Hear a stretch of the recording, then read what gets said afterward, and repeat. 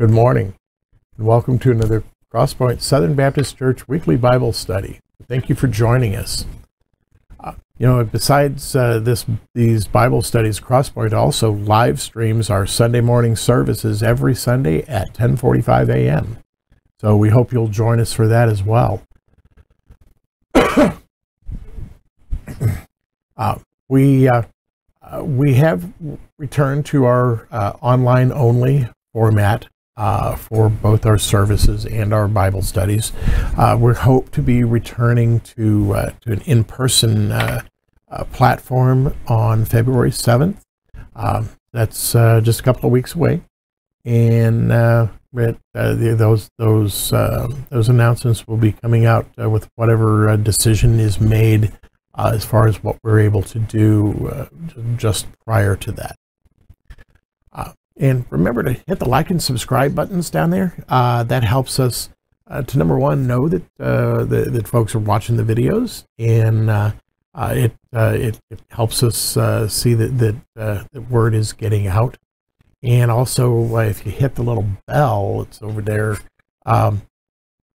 It'll actually give you notification anytime a live stream goes live, or anytime one of these Bible studies is uploaded.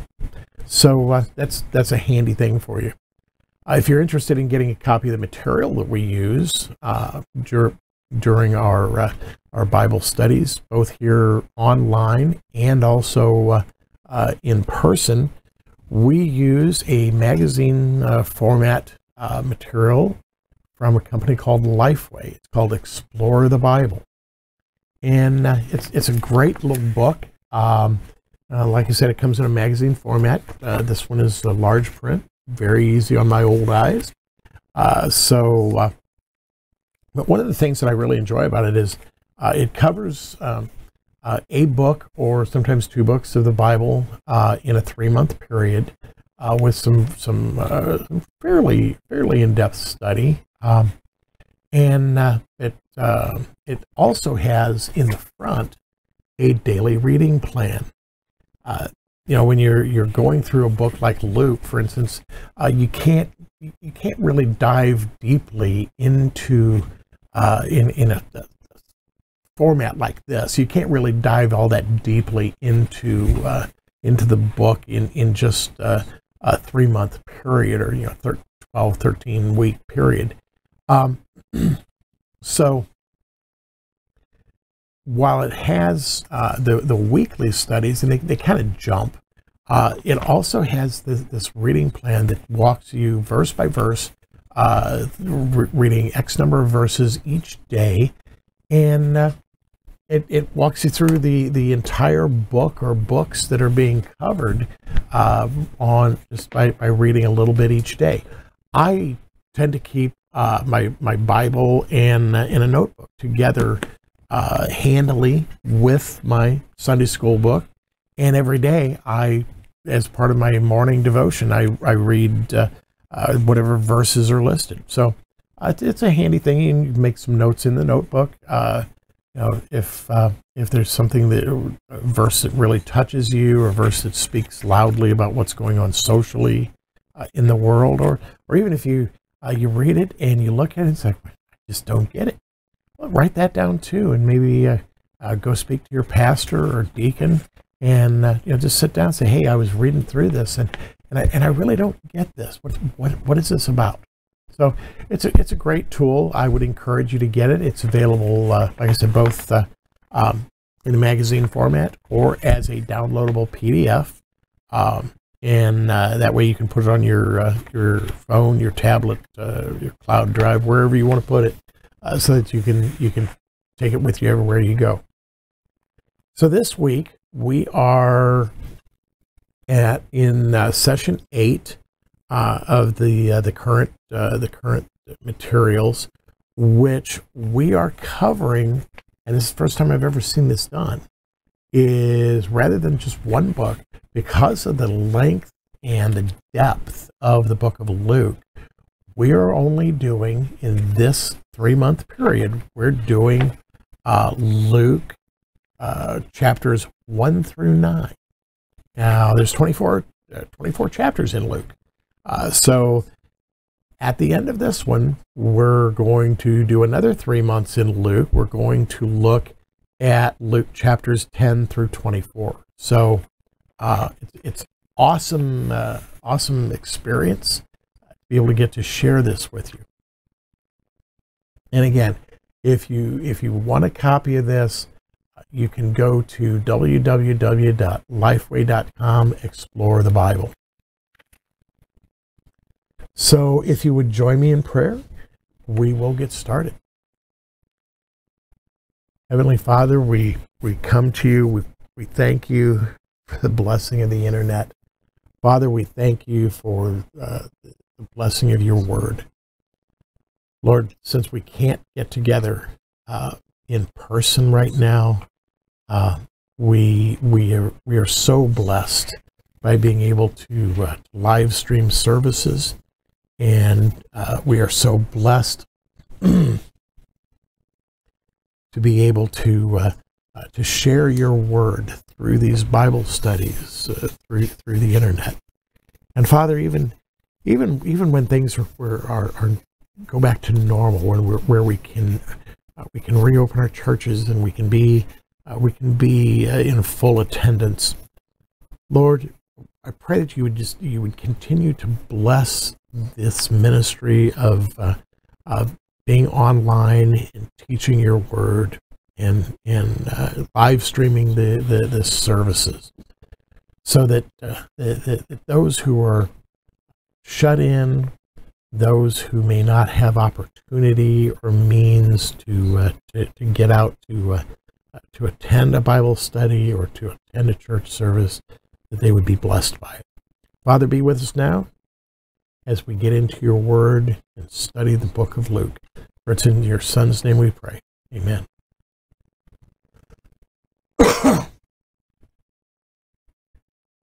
So as I said, we are looking at the book of Luke.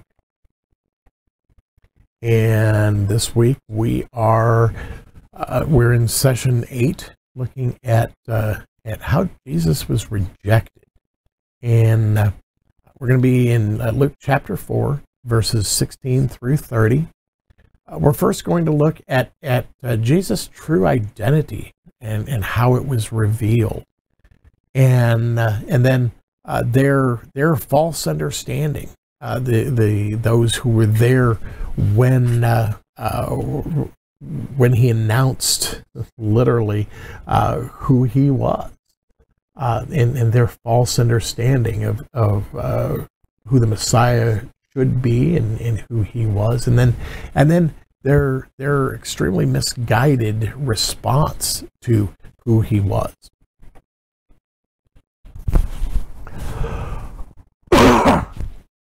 I'm sorry, I've got a real tickle in my throat again this week. Seems like week after week that happens. Trust me, it's not COVID. So, as we get into this week's study, there's life is nothing but a series of decisions. In the secular world, I'm a computer programmer, and I learned early on about what are called decision gates, and this is a situation: do this or do this, and then the next, you follow this path, and there's another decision gate says, here's a situation: do this or do this. Do you do this or do this? And so life is the same way. I mean, think about all the decisions you've made already today. Maybe deciding what color of socks you're going to wear. Well, the color of socks that you decide to wear may be based on some other decision, like I'm going to wear my brown shoes and tan pants, so I don't want to wear purple socks. Or you may decide, well, I'm not wearing socks today because I'm going to wear Crocs, and nobody wears Crocs and socks. So, but you see where I'm going with this, with the decisions feeding into decisions. And another to highlight another one, if you maybe always go to work the same way. And you go down this road and you turn right. Always go down the road and turn right. And one day you go down the road and turn right, and you're hit with a massive traffic jam. Now you've got another series of decisions to make, don't you? Now you have to say, okay, well, do I turn around? Do I try to get around it? Do I just sit here and wait patiently and maybe talk to God a little bit while I'm sitting here in this traffic jam? A lot of times, a lot of people do that. I know quite a few people. I find myself doing that very often, sitting in traffic and just saying, hey, God, let's talk. But what if you had a warning? Now, remember, a couple of weeks ago, we talked about John the Baptist. We talked about Jesus being baptized. We talked about John the Baptist and the warning that he brought to the nation of Israel. And so, what if you were given a warning? You know, maybe you've got the talk radio on, and you're hearing traffic updates, and so you decide, you know what? If I turn right, I'm going to be in that traffic jam, so I'm going to go straight ahead instead. And because I really need to get to work on time. So that's a decision, but that's a decision based on information, right? So we saw a couple of weeks ago, John the Baptist threw out the warning that the Messiah was coming. And when Jesus came to be baptized, we saw where the dove descended, and God said, "This is my son." And at that point, then, as we read a couple of weeks ago, Satan took him away for trials. And following that baptism, Jesus, like I said, was led into the wilderness, and then after he had succeeded, he started traveling around, and he was going to Capernaum, some other areas, and so he's been traveling. He's kind of getting to be known, and there were a lot of things that went on in Capernaum.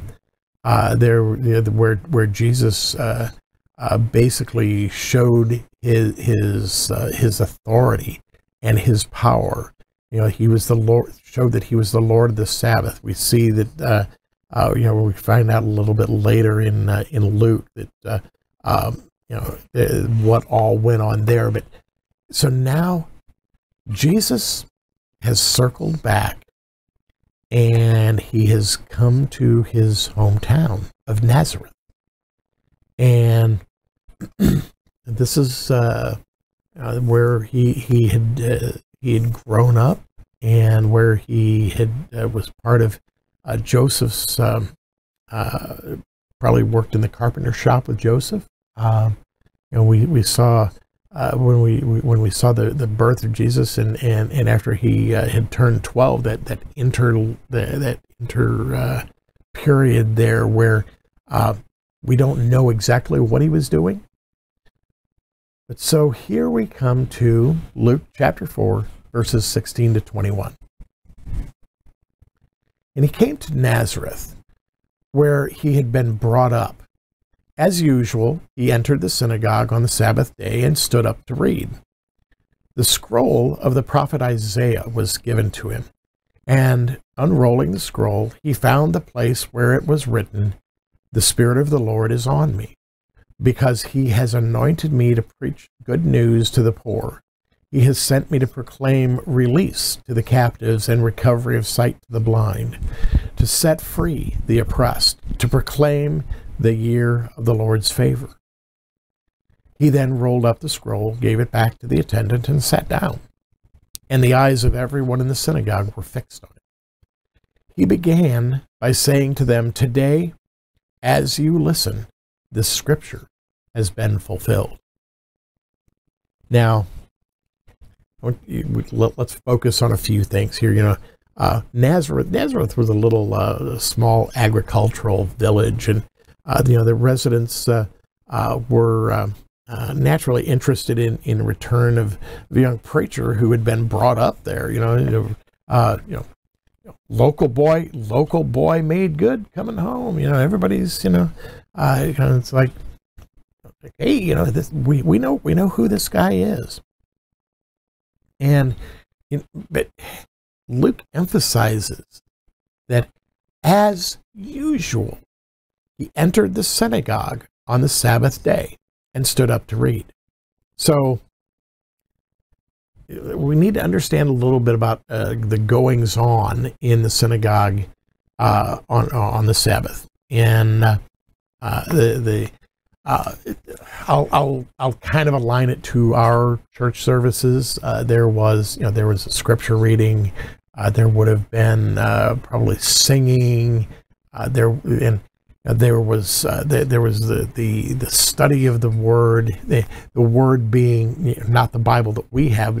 What they had at the time was the Old Testament.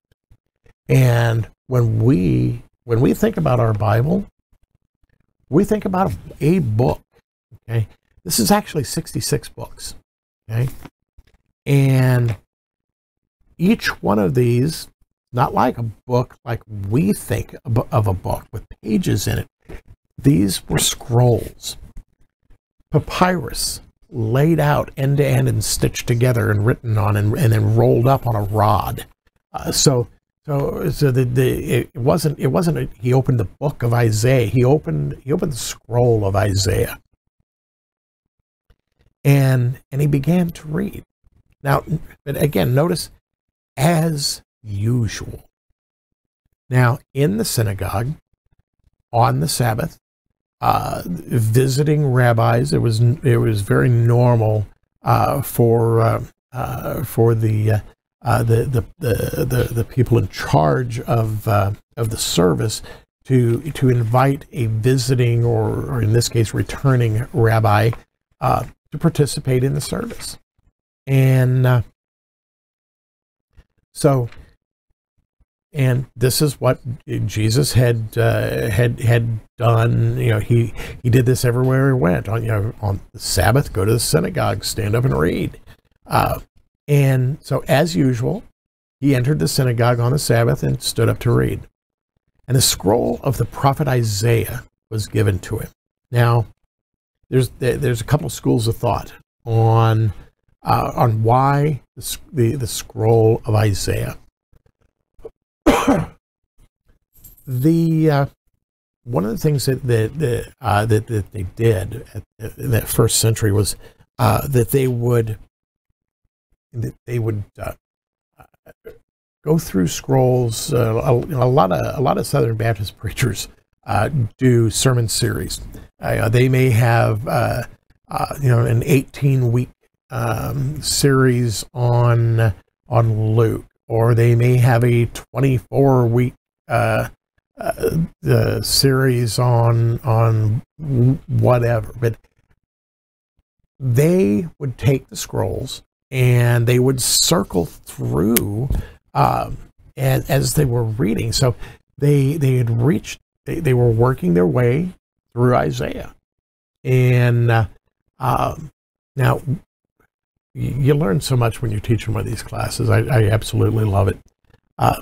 I'd always looked at this as that when he turned to that part of the scroll of Isaiah, he just kind of scroll down through it and think, this is the piece that I wanted. This is the piece I want to use. But the scroll of Isaiah was handed to him. Okay, which kind of supports that thought that that they were going through the scroll of Isaiah. But if I want you to focus with me for a second here. God is sovereign. God providentially guided the synagogue at Nazareth to work through the scroll of Isaiah. He providentially arranged and guided Jesus to come back to Nazareth in his ministry, in his travels, come back to Nazareth and be there in the synagogue on the Sabbath, on the day when they hit Isaiah 61. Now, let me explain something. Our Bibles have verse numbers. They didn't have verse numbers in the scrolls. It was just, it was more like reading more of a book where they just take the numbers out of it. But God providentially had Jesus there on the day when his plan was Jesus is going to announce the fulfillment of Isaiah. And that Jesus was there for that purpose at that time. Because that's how it works. Because that's how God works. But Jesus was there. And as he read through it, he said, the Spirit of the Lord is upon me. Excuse me. And because he's anointed me to preach the good news to the poor. Now, the poor, okay? We're not necessarily talking about the economically disadvantaged or destitute. We're more talking about the humble, the spiritually poor, again, the humble. Yeah. And likewise, he was sent to proclaim release to the captives. What captives? Somebody in jail who's going to open the prison doors? In a sense, the captives that we're talking about here are those that are captive to sin. That he was going to set free. He's going to release the captives from sin. And the recovery of sight of the blind. Yes, at Capernaum and other places that he had traveled, he had been healing. He was becoming known. They knew, they knew who this guy was. And healings were happening. They would happen again. They would continue to happen. And so yes, he was healing the blind, but this was a different kind of blindness. This was coming from the book of Isaiah. The blindness that they're talking about is blindness to their own sin and the blindness to salvation. Those who had turned their back on God and they couldn't see what was right in front of them. And then to free the oppressed. Well, they read that as, the military leader, because they had been expecting this Messiah. And the Messiah that they were expecting was a military leader. That's what they were that's what they were looking for. And you got to understand that the Messiah, to them, Israel was used to all through history, all through the Old Testament. Israel would turn their backs on God. They would get themselves in some predicament, and God would send to them what were known as judges. They were referred to as mighty men. Sometimes they were extremely intelligent. Sometimes they were extremely well liked. Sometimes they were very strong. Samson was one of them. But these judges would come and they would extricate Israel from whatever situation they had gotten themselves into by turning a blind eye to God. So, once again, they're expecting Messiah. They've read the prophets. They know that the Messiah is coming. And this scripture out of Isaiah 61, 1 and 2, that's Isaiah talking about the Messiah, and this describes the Messiah. And now Jesus has read this, and he's read it, and they're waiting for the explanation. It's like, oh, he's talking about Messiah, and again, they were expecting some military leader to come into their presence. So when they think gonna recover the sight to the blind, okay, he's going to miraculously give people their sight back, freeing the oppressed, releasing the captives. Oh, this Messiah, he's gonna overthrow the Roman Empire. He's going to be one of these mighty men of old, and he's going to overthrow the Roman Empire and get us out of this one. And so he must be going to be a military leader. But so Jesus rolls up the scroll, gives it back to the attendant, sits down, and it says that the eyes of everyone in the synagogue were fixed on it. So, they're doing one of these. What's he going to say? Now they're used to when someone would stand up to read, they would stand up, they would read from the scroll, they would roll it back up, they would give it to the attendant, and then they would proceed to expound on what they had read. We refer to that as expository preaching. Preachers, if you've ever sat under an expository preacher, that's what they do. They open up the scripture, they read the scripture, and then they explain it to you. And they explain how you should apply it. So expository preaching, that's what was going on in the synagogue. But instead, Jesus hands the scroll back and sits down. And they're all waiting to see what he says. And he began by saying to them, "Today, as you listen, this scripture has been fulfilled." In other words, Messiah is here. Very subtly, Messiah is sitting here with you. So we have this. He's reached that point of revealing who he was. He was letting them know that their long-awaited Savior had finally arrived. The oppression that he was going to bring them out of was the oppression of evil. The captives that were going to be set free were those that were captive to their sin. The eyes that were going to be opened were the spiritual eyes of the blind who couldn't see him for who he was, and that had turned a blind eye to all that God does.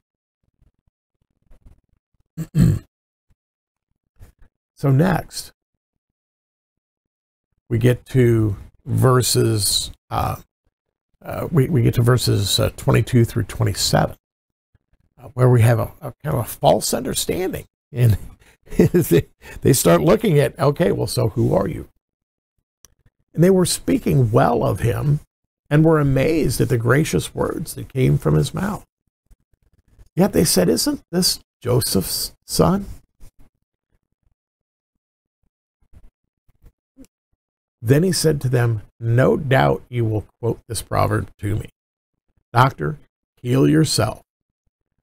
What we've heard that took place in Capernaum, do here in your hometown also."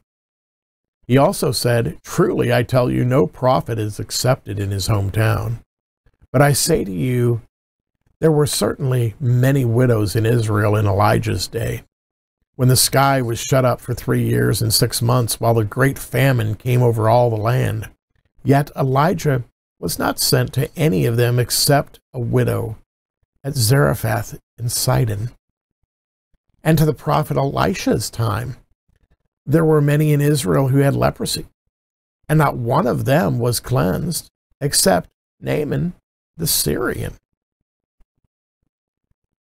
So, yeah, since they're all speaking well of him and they were amazed by his words, the Greek construction here in verse 22 is kind of interesting, but it's unclear as to whether the responses were positive or negative. It says that they were speaking well of him, and we would normally accept that as well. They were saying good things about him, but they were speaking well of him. They were speaking a lot of him. They were saying there was a lot of chatter. You know, they're all back there. Oh my! Well, listen, is that Joseph's son? Isn't that the son of the carpenter? Yeah, he left. He left a couple of years ago, and he's been traveling. You know, I've heard some weird things about him, but that's the carpenter's son. Really? How can he? Where's he been studying? Where's he getting all? Oh, this is really important. These are important things that he's saying. But again, it can be taken either way. It can be that they were speaking well of him, or that they were saying, well, he's pretty bright for a carpenter's apprentice. But what he was doing, he was speaking with authority, and they were impressed with what he was saying. And they were amazed. And I love that. I looked at this in a couple of different translations, and it all comes out the same. They were amazed by the gracious words. It wasn't the words themselves that they were amazed at. They were amazed that the son of a carpenter knows all of this and gets it. So again, they were surprised. There were other occasions. In Mark chapter 7, verses 28 and 29, and there was a situation where Jesus was speaking with an unusual authority.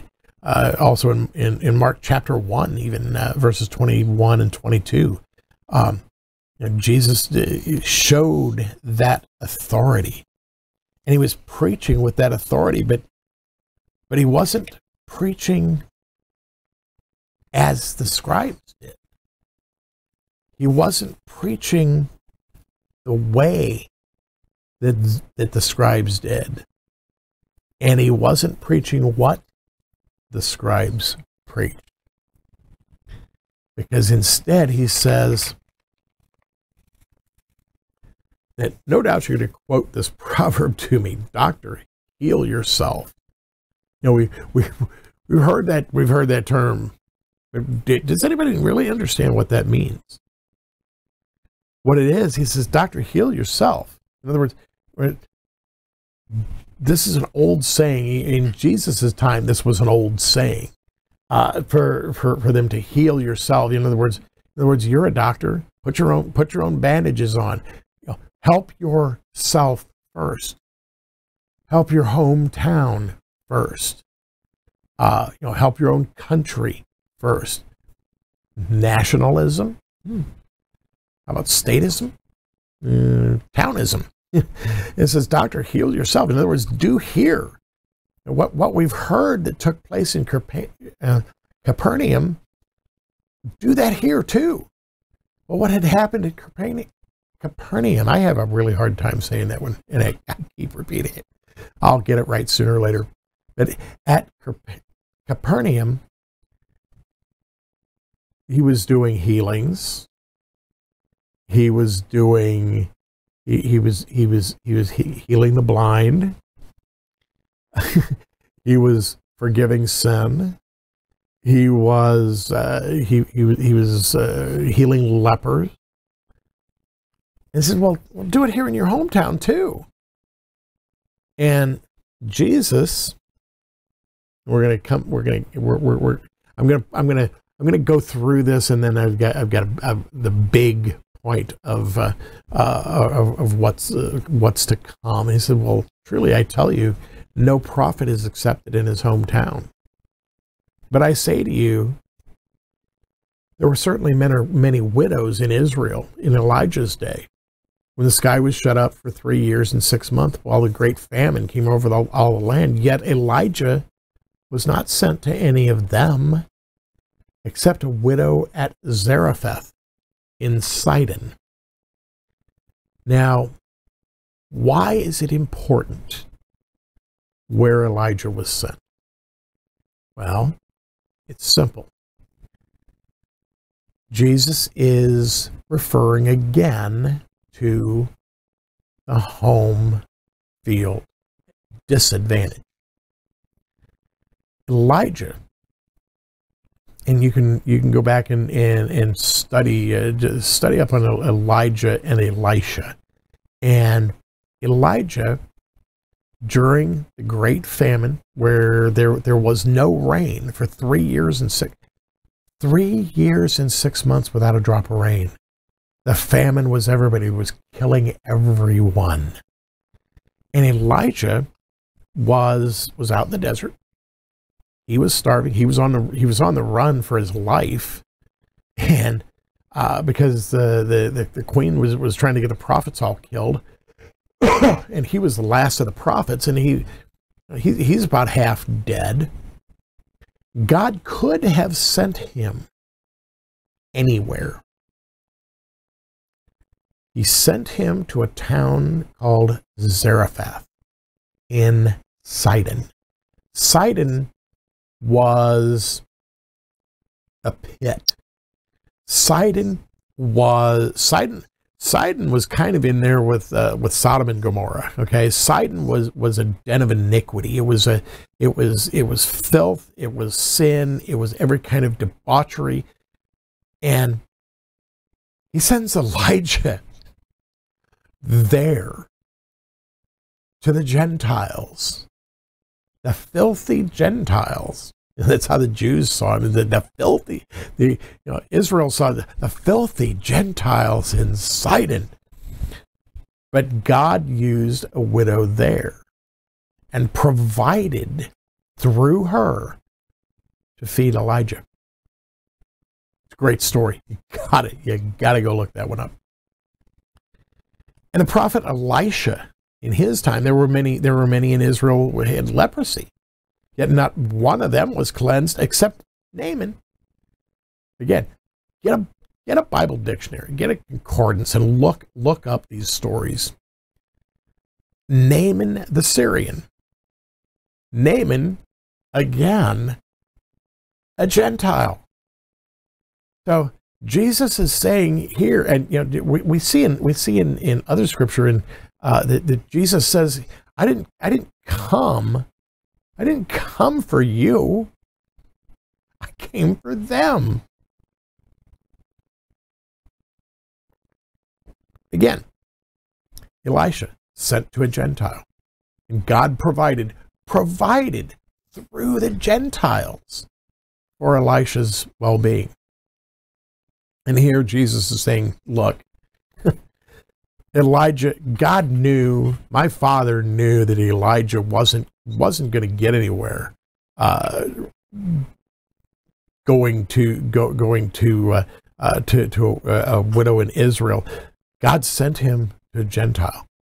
God knew that Elisha wasn't going to get what he wasn't going to get anywhere. I wasn't going to be glorified by him healing lepers in Israel.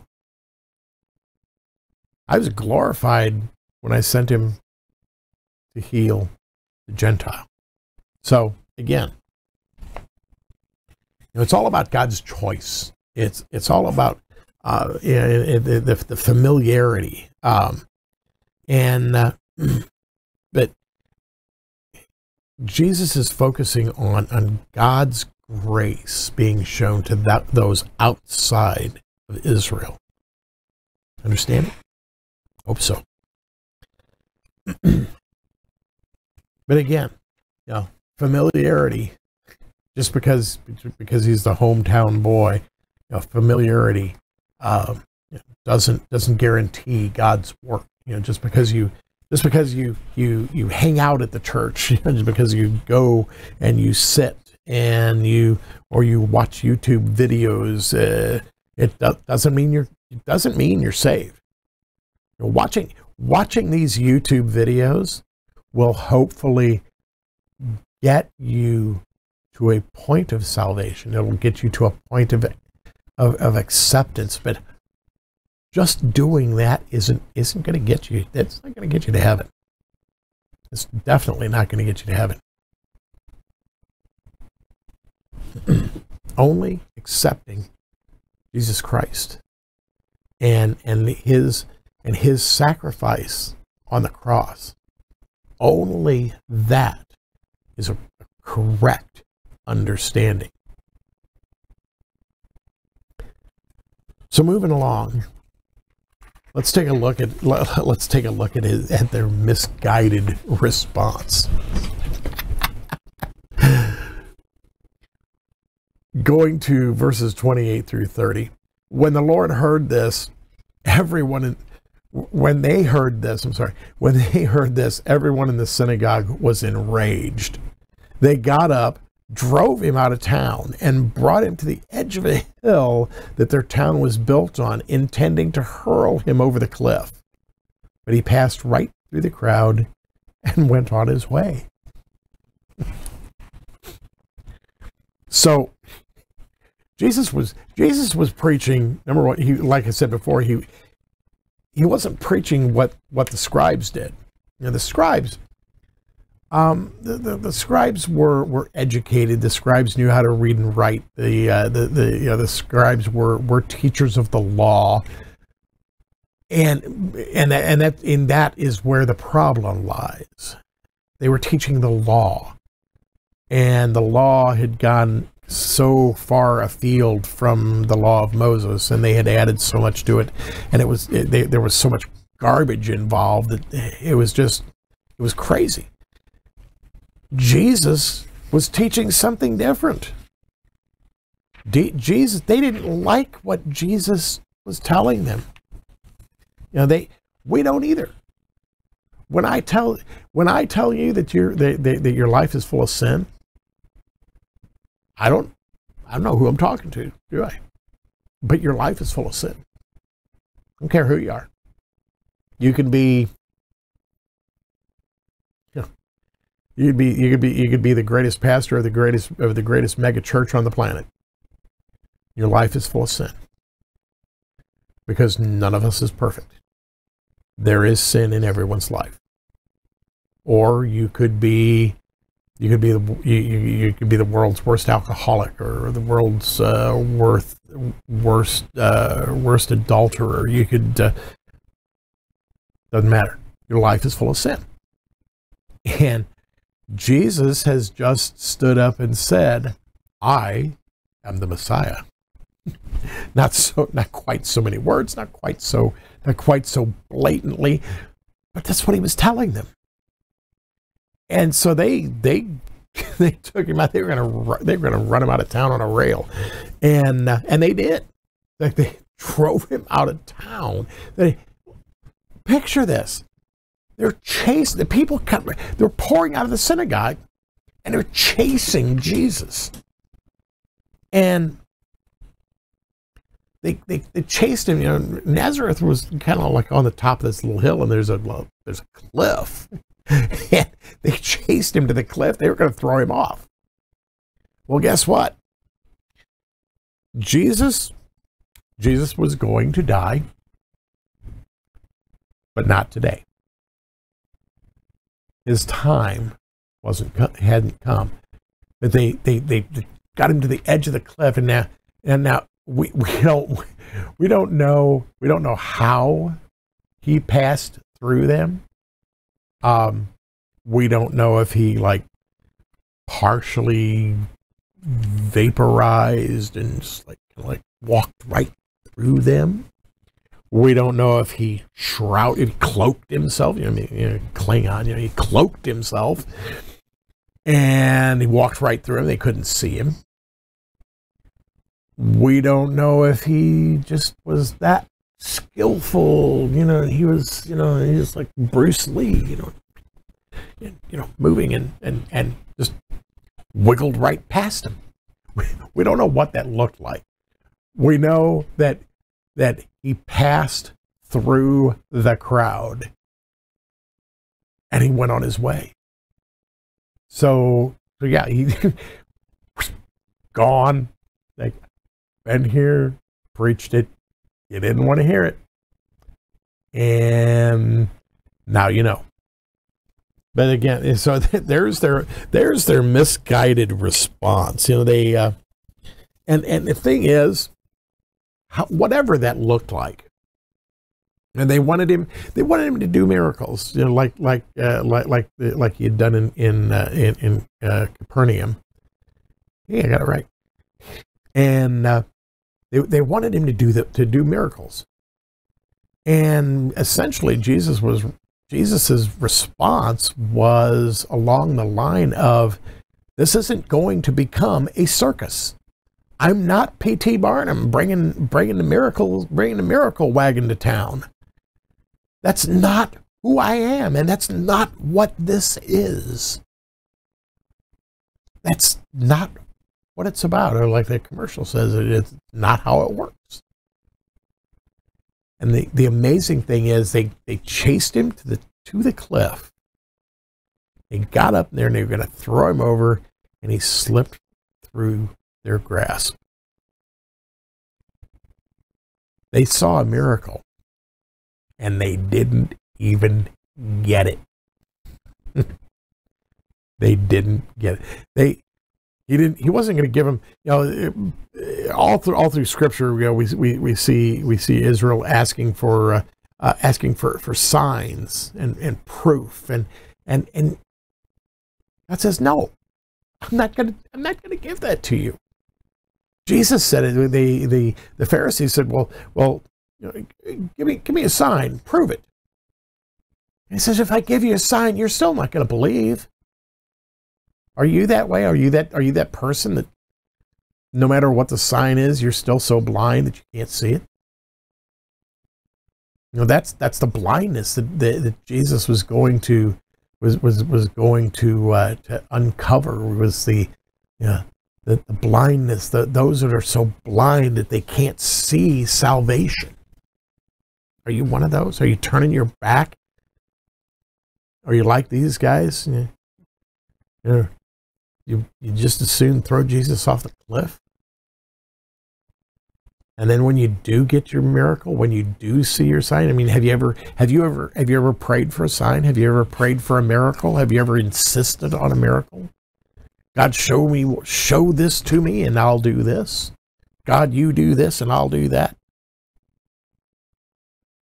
Are you guilty of that? Have you ever done that? Look around you. Look around you. You may be seeing your miracle and you don't, and you're just too blind to see it. I would pray that Jesus would open that, would heal your spiritual blindness, that he would open those eyes, and that you would see. So what are we going to do with this? Well, first of all, we need to understand that Jesus came to offer salvation. And the salvation that he's offering us came at the price of his very own life on the cross. Also, all people have to examine their presuppositions about Jesus. We think we know what Jesus. We don't think Jesus is, I don't know, the blonde-haired, blue-eyed Jesus, or maybe your presupposition is the is the Israeli Jesus. Maybe the long-haired, short-haired, I don't know, whatever. Maybe your presuppositions are that Jesus couldn't possibly love you because you are so far gone. Trust me, I was there. I was the prodigal son. I lived that, and to this day, I am as the crowd there in Nazareth. I am amazed at God's grace and God's glory and God's mercy. But you know, if we have those presuppositions about Jesus that he can't possibly love us, and that he can't possibly, or that he couldn't have possibly, we need to throw those presuppositions away. And then, last of all, rejection of Jesus doesn't change his identity. As there's a saying that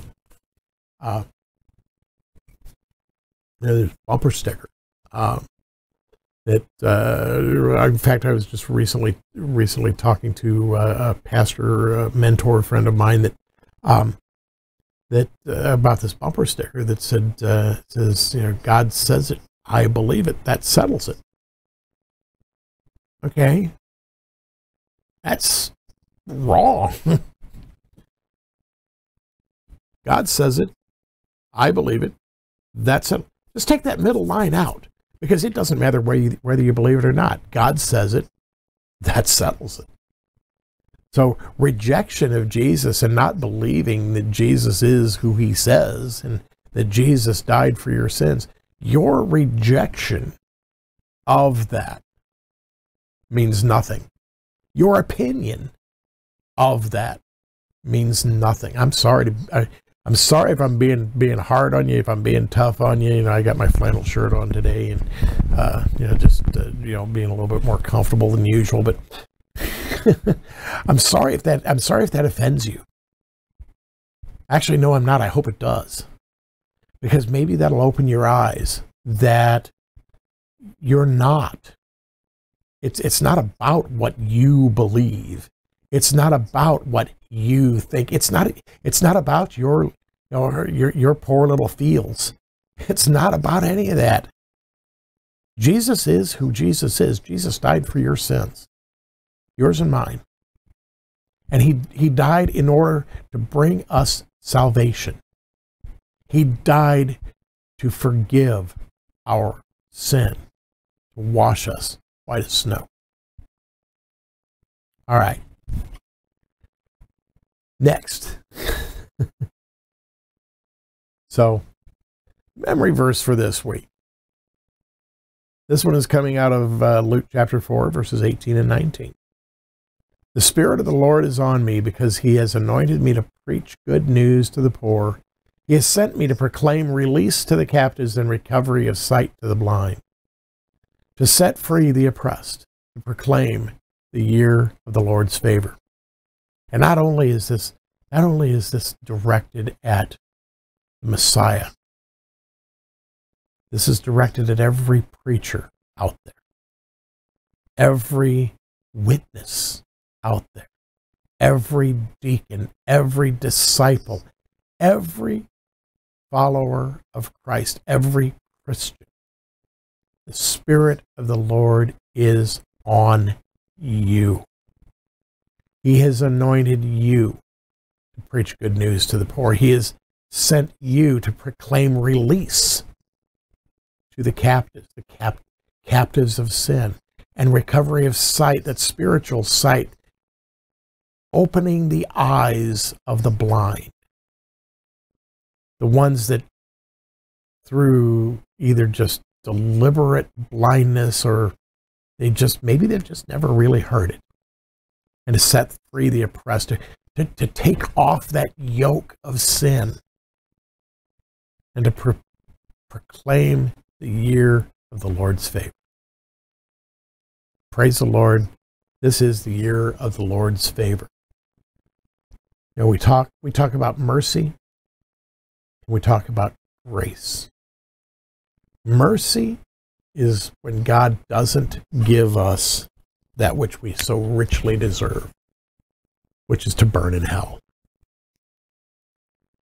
And grace is what he gives us that we absolutely don't deserve, that we couldn't possibly earn.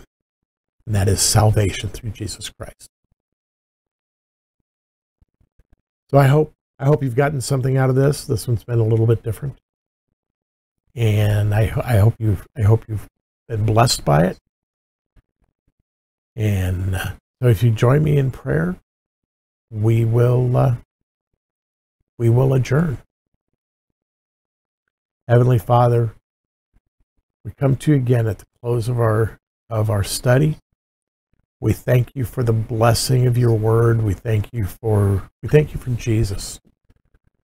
And we pray that someone out there, Lord, as I always say, I have no knowledge, I have no right, I have no way of knowing what the outreach of this ministry or the result of this ministry might look like. Lord, all I can do is pray that someone out there was touched by it, someone needed to hear the lesson taught the way that it came out. Father, I thank you for the blessing. I thank you for your mercy. I thank you for your grace. And we thank you for Jesus Christ. For it's in your Son's name we pray. Amen.